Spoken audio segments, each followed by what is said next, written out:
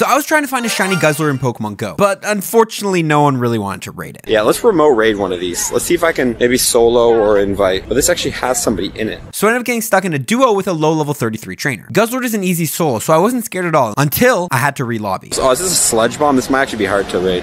Are you serious? Oh no, don't be like this. What raid was it, chat? I don't even remember what raid it was. No!